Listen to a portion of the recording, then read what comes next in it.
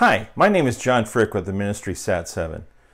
Researchers tell us that 60 to 65% of people across the country, including those in our churches, don't have an estate plan.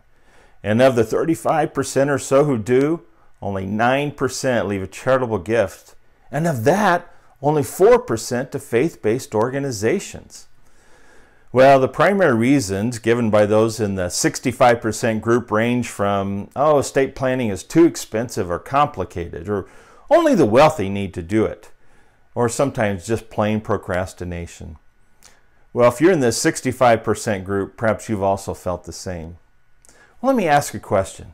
If I could address each of these objections and concerns in an hour or less, would you be willing to listen and perhaps move into the 35% group who have an estate plan, who've demonstrated their love for their family and taken their biblical stewardship seriously?